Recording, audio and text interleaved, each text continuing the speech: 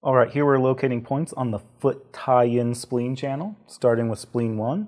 So spleen 1 is a Jingwell point. It's on the big toe, 0.1 soon from the corner of the nail. Just make sure we're coming to the inside corner for the big toe. Spleen 2 and 3 are on either side of the joint, kind of like how Li 2 and 3 are on either side of the joint of the hand. So spleen 2 is in the depression distal and inferior to the first metatarsophalangeal joint. So you can start by palpating the ball of the foot and just come distal until we fall into a little depression. And that's going to be spleen 2. It might not feel like there's a lot of room here, but we can actually, if you find a depression, you can needle quite deeply.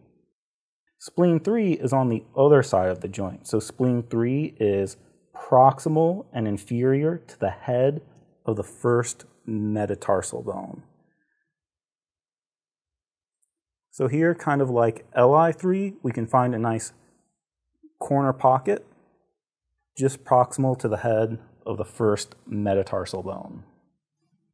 All right, so spleen 4 is one that a lot of people have trouble with. Spleen 4 is in the depression just distal and inferior to the base of the first metatarsal bone.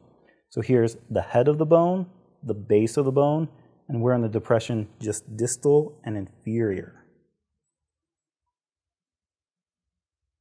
So notice that these 2 points are actually pretty close together. They're only about 1 soon apart. So if people have trouble here, they usually come too far in. They either feel a bump or they even come as far as the navicular bone. So what I do here is start at spleen 3 and feel along the lower border of the metatarsal bone. And when you feel it start to flare out, that's spleen 4. If you start to feel a bump, you're feeling a joint and you've gone just a little bit too far. So that's spleen 4, and it's about 1 soon proximal to spleen 3. The other thing we can mention here is if you're following CAM, it'll say that these points all lie at the junction of the red and white skin, meaning where the skin changes color from the sole of the foot to the side of the foot. Well, personally, I would just ignore this, because remember, when we're locating points, we're looking for the empty spaces between tissues. So here we have the muscle of the arch and the bone, and we're feeling for the empty space between the two. So rather than looking for a change of color with your eyes, I would just feel with your fingers for the empty spaces, and that's where you'll find spleen 2, 3, and 4. Spleen 5 is at the junction of the lower border and anterior border of the medial malleolus. So if we draw a line at the inferior border and the anterior border, where they come together is spleen 5.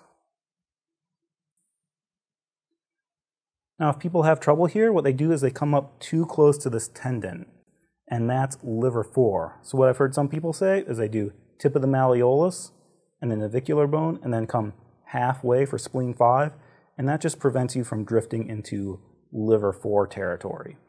So this point is right where the ankle bends, so it's kind of like the Li5 of the foot.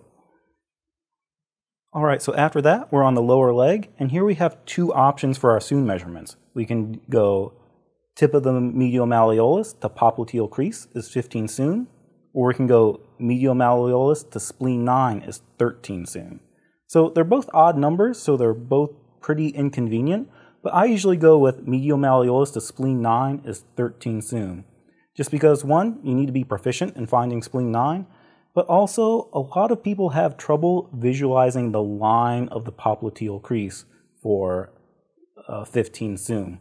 A lot of times they'll end up shortening their measurement. So we have to be able to find spleen 9. There are 2 ways we can do it. One is that we can just palpate for it. Spleen 9 is in the depression of the angle formed by the shaft of the tibia and the medial epicondyle of the tibia.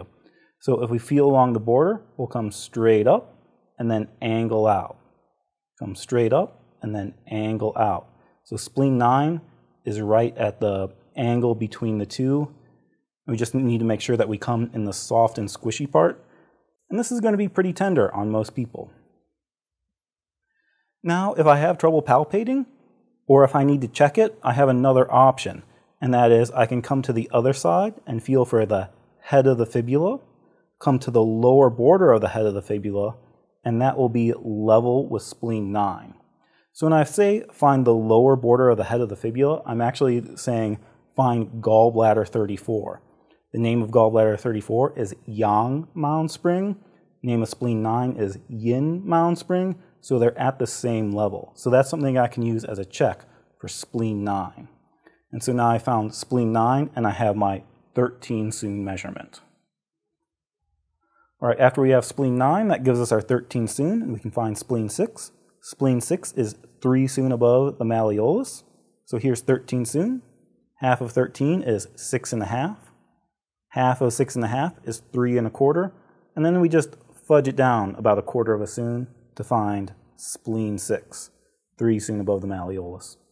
So even though we say 3 Sun above the malleolus, make sure that you're posterior to the tibia into the soft and squishy part. So that's spleen 6. Spleen 7 is 6 Sun up. So here's 13 Sun. Half of 13 is 6.5, and then we just fudge it down about 1/2 a Sun to find spleen 7. And then spleen 8 is 3 Sun down from spleen 9. So here's 13 Sun. Half of 13 is 6.5. Half of 6.5 is 3.25. Then we fudge it up about 1/4 of a Sun to find spleen 8. So then we have spleen 6 is 3 Sun up. Spleen 7 is 3 Sun above that. Then we have a 4 Sun gap. And spleen 8 is 3 Sun down from spleen 9.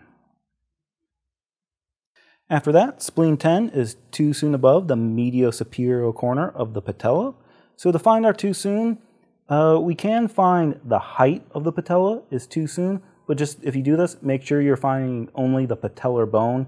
Don't squeeze the whole ligament. So to avoid that, I usually just find the width of the patella is 2 Sun. Then we're coming above the corner and coming out at about a 45-degree angle to find spleen 10. And so if we straighten the leg and flex the quad, here we're right at the bulge of the vastus medialis muscle, and we're directly above spleen 9, 2 Sun up. Then spleen 11 is 6 Sun above spleen 10. So again, we can find our 2 Sun, and then just go 2, 4, 6 for spleen 11. And then when you find this, just make sure you're doing 6 Sun above spleen 10. Sometimes people mess up and they do 6 Sun above the patella, but we want to find 6 Sun above spleen 10 for spleen 11. So then once we get onto the lower abdomen, the measurements get kind of weird. So spleen 12 is level with Ren 2, 3.5 Sun lateral to the midline. So how do we measure our 3.5 Sun? Well, we really don't need to. What we can do is first palpate for the upper border of the pubic symphysis, and then we're just coming out laterally into the inguinal crease. And here we can feel the femoral artery. We want to come just lateral to that for spleen 12. And then spleen 13 is 0.7 Sun up and 1/2 a Sun lateral. So how do we measure 0.7 Sun? Well, we really don't need to. This point is 4 Sun out, so we can find our 4 Sun using the border of rectus abdominis, and then we can just come down until we fall in the inguinal crease, and that will give us spleen 13. After that, we can find spleen 15, which is 4 Sun lateral to the umbilicus. So we can just come to the umbilicus, and then just come out 4 Sun to the border of rectus abdominis for spleen 15. So after spleen 15, spleen 14 is 1.3 Sun below spleen 15. So how do we measure 1.3 Sun? Well, we really don't. If we can just feel the ridges of rectus abdominis, it's like we're coming, if she had 6-pack abs, we're coming down 1 pack for spleen 14. And after that, spleen 16 is 3 Sun above spleen 15. So here we can use our measurement along the midline from sternocostal angle to umbilicus is 8 Sun. 1/2 of 8 is 4. 1/2 of 4 is 2. Halfway between 2 and 4 is 3. So spleen 16 is 3 Sun up from spleen 15. After that, we move on to the chest, and we ran out of time to record this with Tiffany, so I'll just locate these points on myself. So spleen 17 is on the chest, and notice that our line moves from 4 Sun lateral to the midline to 6 Sun lateral to the midline. And this is kind of similar to the stomach channel. Remember, the stomach channel on the abdomen was 2 Sun out, and as it moved on to the chest, it shifted to 4 Sun out. Well, the spleen channel, we start at 4 Sun out, and then as it goes on to the chest, it shifts to 6 Sun lateral to the midline. And here, we're just locating our points in the intercostal spaces. So from here, it might be easier to start at the top and count our way down. So remember, the way we find rib spaces is this is my manubrium, this is my sternum. Where they come together is the sternomanubrial angle. So I take 2 fingers and put them on either side of the joint. Now if I move out just a little bit, I can feel a bone between my fingers. That bone is the second rib. So my top finger is in the first intercostal space, my bottom finger is in the second intercostal space. So if we went with the first intercostal space and palpated 6 Sun out, that would give me lung 1. Spleen 20 is right below lung 1. So I come back to the midline, first intercostal space, second intercostal space. In the second intercostal space, palpate 6 Sun out, and that gives me spleen 20. Come back to the midline, first, second, third intercostal space, comes 6 Sun out, and that gives me spleen 19. Come back to the midline, first, second, third, fourth intercostal space lines up with the nipple, come 2 Sun out for a total of 6 Sun out, and that will give me spleen 18. Come back to the midline, first, second, third, fourth, fifth. Remember the fifth intercostal space is right where the pec attaches. Go to 6 Sun out, and I'll get spleen 17. So this one, it might look like it's right next to the nipple, but that's just because the intercostal spaces curve up as you go out. So some of them might look a little bit higher than what you would expect with the stomach channel. After that is spleen 21. Spleen 21 is on the mid-axillary line in the 6th or 7th intercostal space. Some books say 6, some books say 7. The thing is, it gets kind of hard to count rib spaces this far out, so usually what we do is just feel for the 11th rib, the tip of the 11th rib, and we go axillary crease to tip of the 11th rib and find halfway, and that will give us about the 6th or 7th intercostal space. And then we just need to make sure that we're locating this point on the mid-axillary line.